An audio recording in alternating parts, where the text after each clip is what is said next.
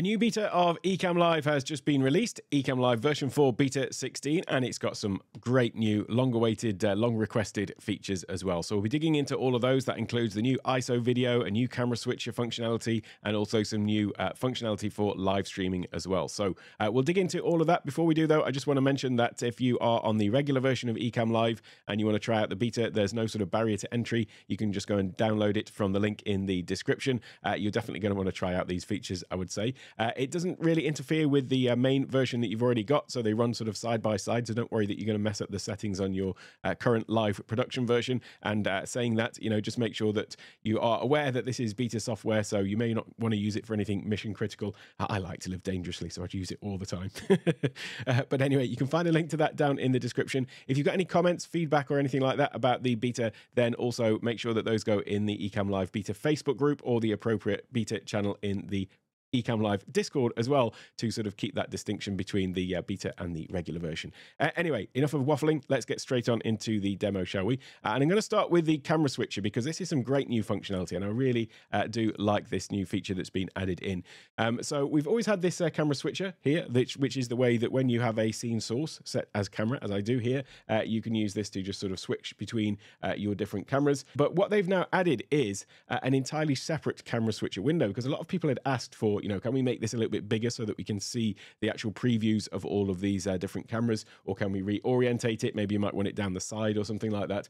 Well, in my view, they've gone one better, because we've now got this button up in the top corner, and you can click on that one, and that's going to pop out this entirely separate camera switcher window. And so this has the same functionality as the other one, but it's actually got so much more.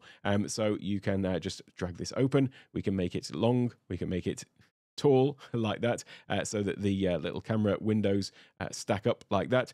We've also got a slider down here as well, so you can zoom in. So this actually becomes almost like a sort of full, camera monitor, where you can just see all of the different cameras that you've got at any one time. There is another way to do this as well, which we'll get onto in a moment, but I really like this. It means that you can really see clearly, what is going on in these different cameras. So it means, for example, if you are using interview mode and you've got, a series of guests, then even if they're not in the active scene, you'll still be able to see, what's going on. If they're on camera, if they're ready to be ready to be on screen and whatever, you're going to see all of that, because as you can see, you've got the connected cameras, but then we've also got the guests here. And if you had multiple guests, they would just appear in there. So just like the camera switcher in here, it's simply a case of just clicking one of these, and we're going to switch to that camera, change to this camera. So it is really easy to see what you're switching to. I really like that. You may then find that this little camera switcher in here is now completely redundant, and if you want to, you can actually disable it. So you can come into settings, in the general, then you've got here show camera switcher in main window. So I'm going to just disable that because it was always just getting in the way for me. I should also say that previously as well, the little floating window appeared all of the time when whatever you were doing in Ecamm. This actual switcher only really applies though when you've got scene source set as camera. So the way I normally build up my scenes is I generally start with a completely blank scene. So let me just show you what I'm talking about. If I just come and create a completely new scene, and then you can see the scene source is blank, and then I'm just going to build this up by adding in camera overlays. So let me just add in a camera overlay there, just like that. Well, you'll notice that now actually they've completely removed the camera switcher, because it's kind of redundant really in any case if you are using just camera overlays, because the switcher never applied to those. The way that you would change camera overlays before would be to come into the little pencil icon and then just pick whichever camera you wanted to be using, nicely upside down there for that instead. So yeah, it has actually removed it completely from the where you've got the scene source as blank. But even when you've got scene source as a camera, so if I just come back to this one, as I say, you can just come into the preferences and you can uncheck show camera switcher in main window. So I'm going to do that so that basically that camera switcher is just no longer part of my my main window interface. I'll definitely be using this one. In fact, I mentioned that I never used to use the old camera switcher because I use camera overlays in all of my sort of scene building, whereas I will be using this one with scene building. And the reason is because if I go back to that one where I had the scene source as camera, in fact, let me just change this one. I'll come into here and I'll change this to scene source is blank. Now what you can do is you can just drag and drop the cameras. I think that is fantastic. It's going to make it so quick to just sort of build out scenes, putting people, putting elements, putting cameras wherever you want them. So you can just literally drag and drop them. That one's not showing up, obviously, because I've got no guests on this current stream at the moment. So I really like this functionality. I really like the way that it does sort of switch between these things. Let me just put my source back to camera again. Going to make it easier to do some of these things. So yeah, being able to just sort of drag and drop things like that, I think is really great. The other thing that this opens up as well is another little bit of functionality and time saving, which is the camera effects window. So we've obviously had the camera effects for a long time where you can basically make adjustments to different cameras, adjust the zoom, adjust the brightness, the picture, and all of those kind of things. But previously, you would have to come into here and actually select the specific camera that you want from this drop down. Whereas now what they've done is they've actually added that little shortcut to get to this into each of these little windows in the preview, because you can see we've got the little magic wand symbol, which is the same symbol that you have for the camera effects. Normally for this button over here is what we use to toggle that on and off. So now if you actually just click any one of these cameras, you'll notice that if you look at the camera effects down below, as I click through here, it's actually switching those cameras. So this is, again, makes it a really easy and quick way to go and make those adjustments. I think it's a massive improvement on the old camera switcher, whether you're using Scene Source as camera or whether you're using camera overlays, as I say. They've also gone a little bit further, though, with this, because what you can also do is if you click on the little three dots, you can also pop out any of these particular camera sources and have them as an individual window. So now you really could have, a monitor built up with, all of your sort of key cameras that you want to be able to monitor. And so if I just click on this one, show source in separate window, you can see it's just popped out that. So now I've got a completely separate floating window, which is that particular camera. And I can make this, however big I want. So I can certainly imagine somebody doing a production with lots of different people coming in, perhaps, maybe a virtual conference or something like that, and you want to have all of the speakers, or maybe you've got, a multi-camera shot for interviews or whatever it happens to be. You can just pop out multiple different cameras like this. So now we could have maybe these three cameras are the ones that we want to focus on. And why have we got this in addition to the camera switcher? Well, it gives you a lot more versatility, because as you can see, you can actually make these, maybe I might want to make that one the biggest one, make that one down there. I could then add in this other one as well. And so where's that one gone? I think it's gone onto a different window. I'll pop out a different one for the purposes of this demonstration, like that. There we go. Let me try that again, shall I? Show source in separate window. Where's it gone? There it is. Okay, so now we've got those all like that. So the reason why you might want these on a separate window as well is, imagine, for example, that somebody's running the show and you're using the camera switcher, but you might want to move these all onto a completely separate monitor that, everyone else can see, or it might be for, sort of for other people viewing as well. So there's lots of reasons why you might want to sort of pop these out completely separately. The other thing that you can do as well with this is you can, you probably saw it there, source video monitor. So you can actually send one of these to a dedicated monitor, or if you've got multiple monitors set up, you could send individual sources to individual monitors. So I've got two other additional monitors here, so I could just actually have a monitor dedicated to one particular camera feed. I really like that feature. What they've also added in here, though, as well, is an entirely new concept, which I think is going to be really powerful as well, which is this idea of placeholder cameras. So you'll notice at the top of the camera switcher at the moment, it says all sources. But if I come over to this A/B, that is what they call placeholder cameras. And what that means is that you can build out a scene, and instead of putting a specific camera in that place, you can actually use one of these placeholder cameras. This is really powerful for a couple of reasons. First of all, if somebody has got multiple different cameras attached to their computer, specifically using Ecammlink, then sometimes what can happen is if you shut down your computer and restart it, the Mac sort of loses the order or loses the idea of which camera is which. And there have been cases where people shut down the camera, shut down their computer, start it up again, and then find that they've got to remap the cameras to the right scenes in Ecamm. And it's not Ecamm's fault; it is a Mac issue. But nevertheless, it is a problem for Ecamm users sometimes. There are ways around it, but anyway, this actually basically solves that issue, because now what you can do is you can assign a placeholder camera instead of an actual camera, and then that means you can just come and switch them out in here. Let me show you what I mean. If I create a completely new scene as well, come down here, create a new scene. So now let's say I want to put placeholder camera A in here, and I'll put placeholder camera B in there. Then what will happen is, that one's upside down. Let me just go and fix that. Fix that in here.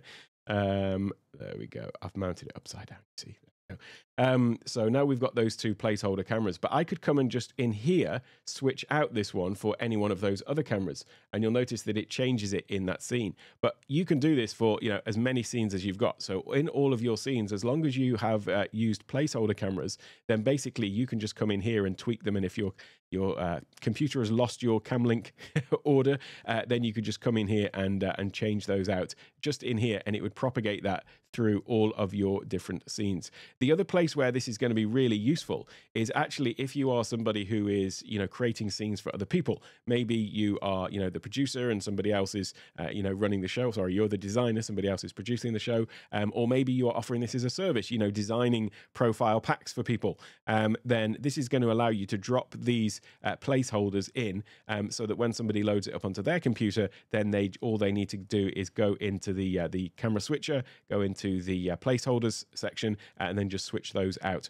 You'll notice that there is just two there at the moment, but actually there's also this little plus icon at the bottom, so you can just add another placeholder camera, and just sort of keep going and add and change those all out.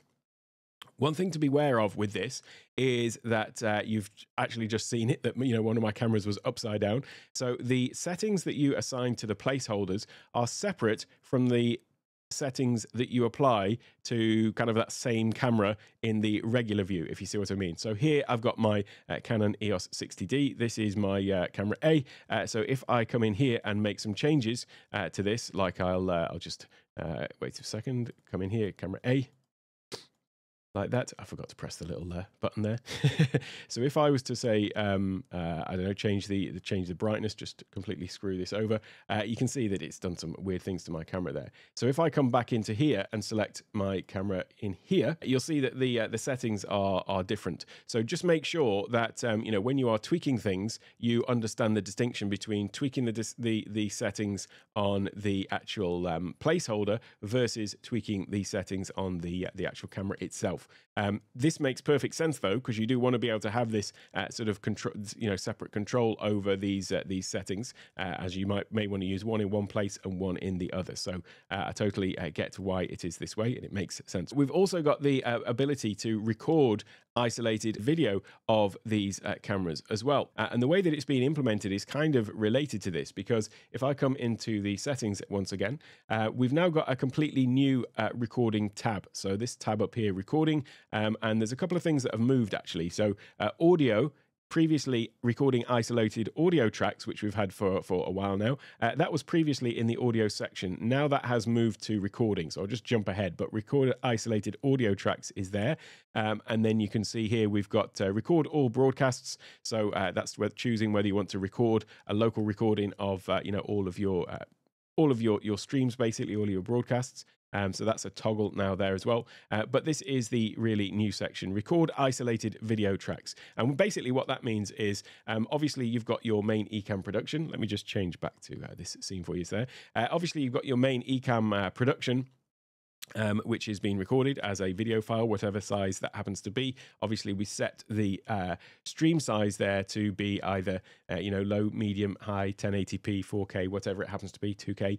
You can set that in the options and the output. But now what we've got is also the option to record, as you can see, camera A, camera B, and also interview guests. So essentially, of the cameras that you've got coming in, you've seen that I've got basically 6 or 5 different cameras connected here. Then I can record basically 2 of those, but then any interview guests. A couple of things to note about this. Well, 3 things actually. First of all, it is only available to people on the Pro plan. It also only works with M series Macs, so Apple Silicon Macs, because of the sort of processing load involved in it, and that being the third one.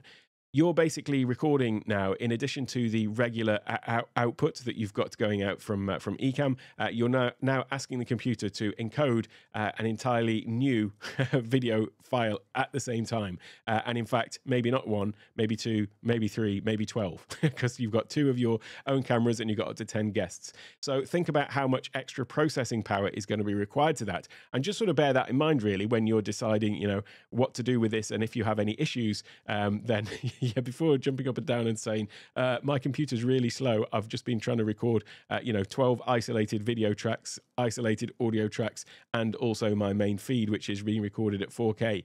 You may find that you have some processor issues. So just bear that in mind. That's a computer limitation, not an Ecamm limitation. So on that point as well, the other thing about that is that the maximum recording size of the isolated video files is going to be 1080p. So you can't record at the moment 4K for the ISO files. Your original recording obviously still will be whatever you've set that to, but just the ISO videos are not going to be up to a 4K.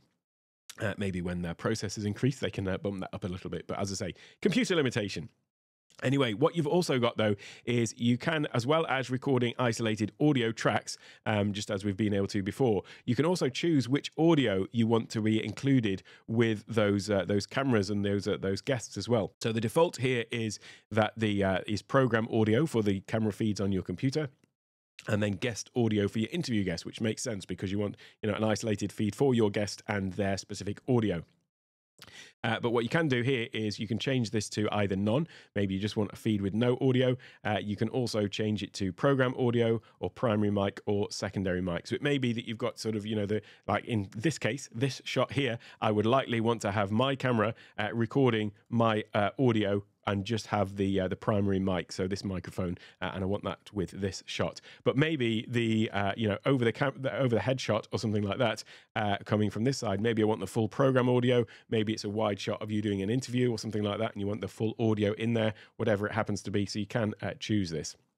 And as I say, this is related to camera A and B in the switcher. So if I was to come into camera B, you'll notice that it does say in brackets with the name of the actual camera that's allocated to that camera in the switcher. So if I come back to the switcher and change this to, say, this one, then now you'll see that is now recording that separate file there as well.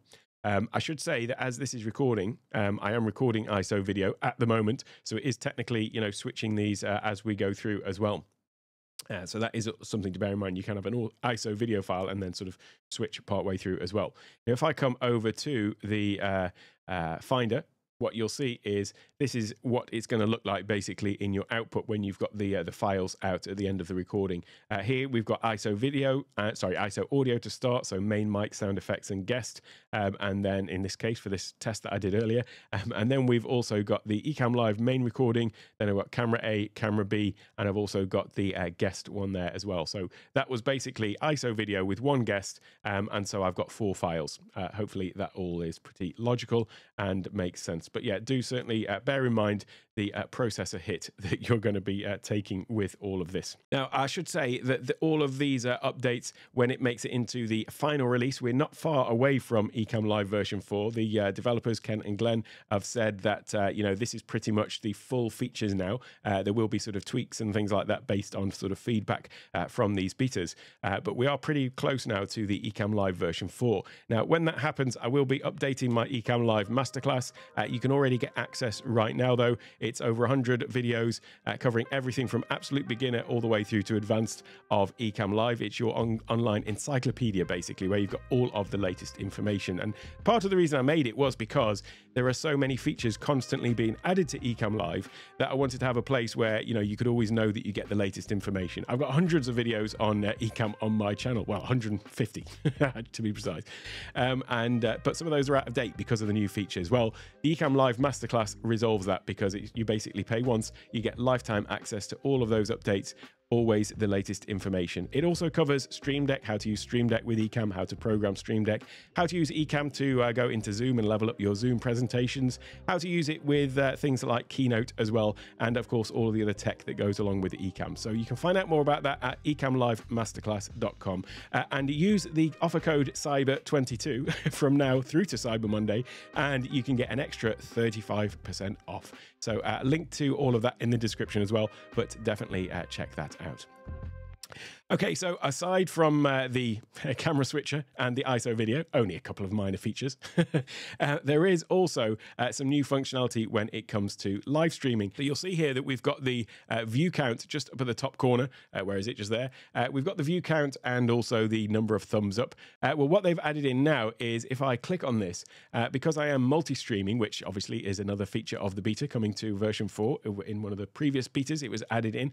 So I'm streaming to 2 platforms directly from Ecamm at the moment. Well, this little drop down now can show you exactly where those viewers and those likes are. So I'm watching myself on YouTube, very sad, and you can see that I've just got 1 thumbs up. So it's going to show you that differentiation. So when you are multi-streaming, you're going to see where your audience is, which I think is a really great little feature.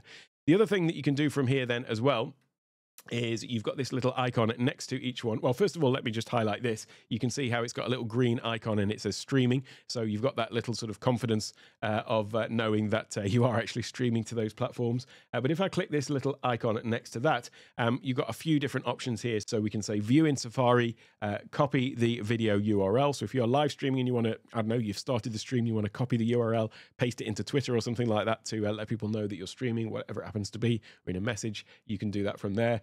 You can also go directly to Facebook Producer, or if you are in YouTube, then you can go to YouTube Studio and so on. But now what we can also do, though, is actually end the stream on individual platforms. So I might say now, right, well, I'm actually going to end the stream now on Facebook. So why might you want to do that? Well, you may want to just sort of have a start of a stream on a particular platform or multiple platforms, but then you go into like a members section or something like that, or you start the stream on a certain platform but then send everyone over to somewhere else to sort of continue the stream on and sort of close down all the others. So whatever the case, you can do that from there now. So now you can clearly see we are stopped on Facebook, but we are still streaming to YouTube.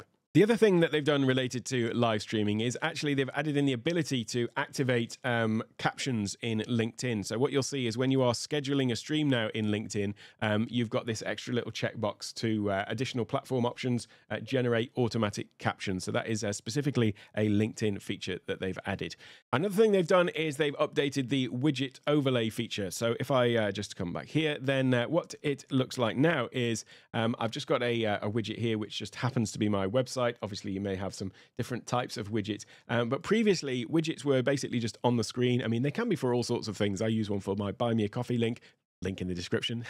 I also use it for, subscribe accounts and things like that. But what some widgets allow for sort of interaction, or maybe require interaction. And a case in point would be if you'd got some sort of video player that you wanted to put over the top as a widget, as an overlay, or in this case, I'm just showing you my website just for the sake of demonstration. Widget overlays, by the way, are just down here. So the one that looks like the little world icon, click on the little plus icon, and there you can add in the URL for the widget and give it a name if you want. So that's how it'll appear in your overlays list.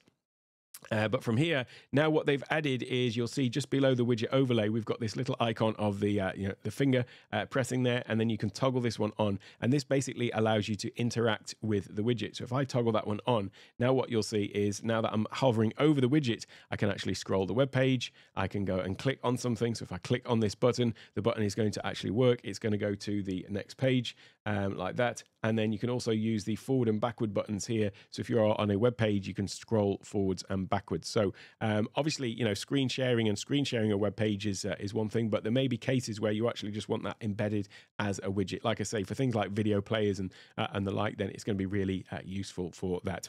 If you're on macOS Ventura, then you may be familiar with the continuity camera feature, which allows you to use your iPad and iPhone as a camera, as a webcam for your Mac. The way that would work is that every time something wanted to use your continuity camera, then it would just pop up in a little alert for you to say that something was trying to access it. Well, obviously with Ecamm, you might have that running a lot of the time, and you might not want it making these sort of calls to continuity camera. So now, although it will appear there in the switcher, there is just a sort of click to activate for continuity camera within Ecamm. Now, that pretty much wraps up all of the awesome new features. As I say, you can get a link to this down in the description if you're not on the beta already. Definitely worth trying it out. I'll leave a link also to another great Ecamm video over on the right-hand side. And I've just got to say a big thank you to my channel members whose names are coming up now because they help keep the lights on in the studio. Thank you so much. I really appreciate your ongoing support. Have a great day, everyone, and enjoy the beta.